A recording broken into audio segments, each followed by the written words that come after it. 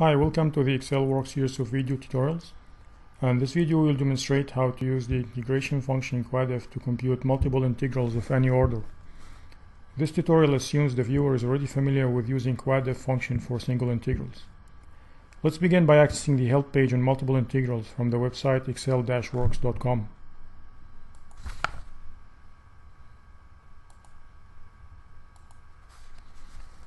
Here we have a standard form of volume integral.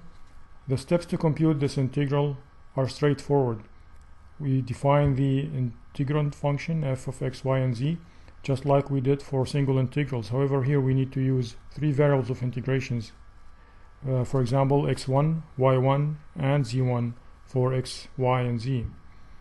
We may also want to define separate formulas for the limits if they are variable. For easy reference, when we define the integral formulas, we will show this during the examples. The next step is to define individual integral formulas for the inner, middle, and outer integrations, with each one having the proper limit, variable of integrations, and referencing the next one in row.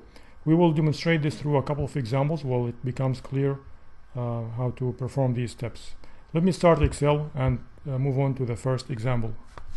Our first integral is a double integral which evaluates to 1 over 6. It also includes a variable limit and an infinite limit. We begin by defining the integrand, exponential minus x minus 2y in arbitrary cell of our choice.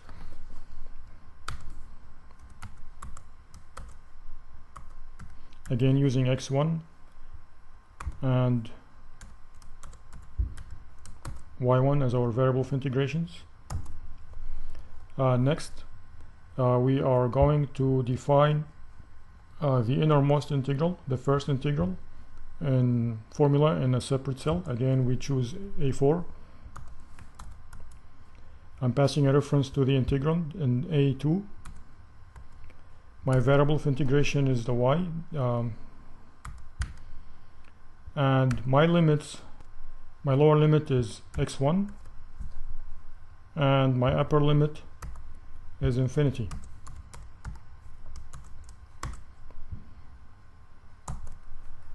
A couple of remarks here. First of all, Excel evaluates a value based on this formula. However, this value is intermediate value. It's not something that we really care about, or does not really affect the final answer, so we may just ignore it. I have passed we have a variable limit here, and I've passed it directly as through the parameter, the definition of this limit.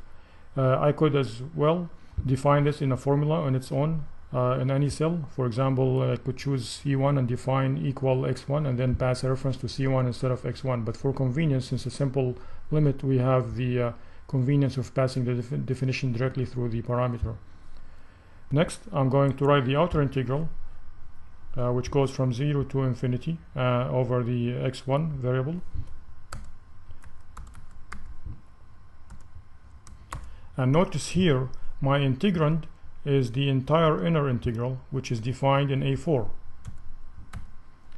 And my variable of integration is x1, and my limits are from 0 to infinity. And I execute the outermost integral, and I calculate the answer, 1 over 6. These are really the steps. It's as simple as this, just nesting the integrals. The only point to recall here is, or remember, is actually the inner integrand.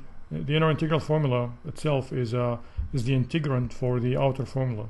Our second example is a triple integral, as you can see here. We begin by defining the integrand, 1 minus x,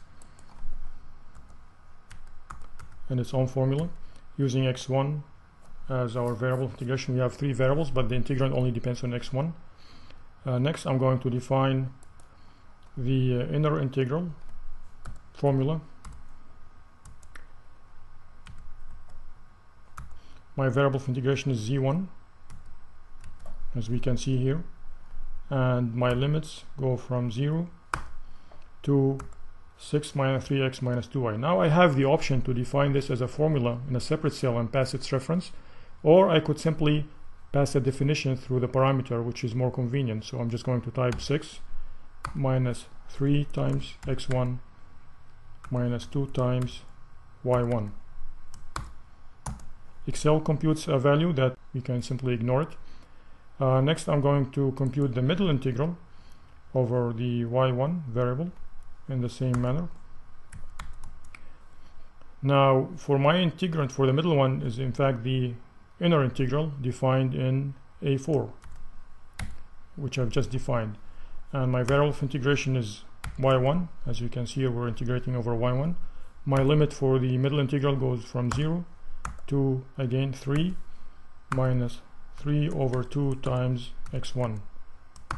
Again, Excel computes an intermediate value, and we can simply ignore this value. Lastly, I define the outermost integral over the x1 variable.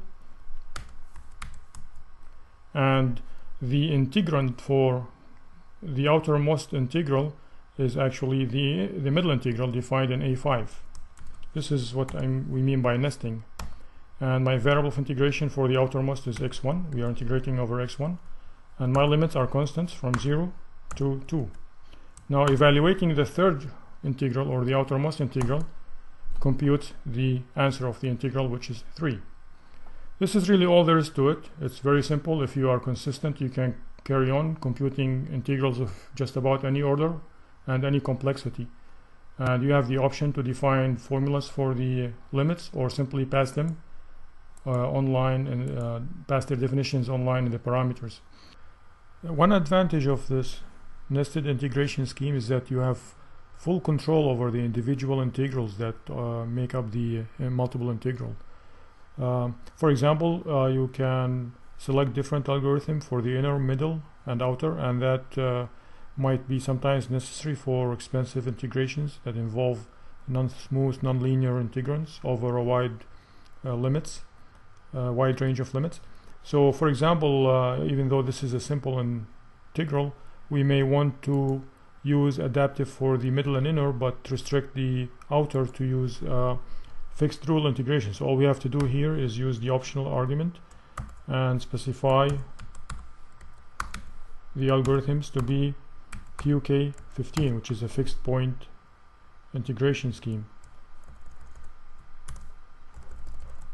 but use the default for the middle and inner one, which uses a form of an adaptive scheme. Obviously we get the same answer, but this might improve performance in more expensive integrations. Thank you for listening. Please continue to check the website excel-works.com for updated videos and information.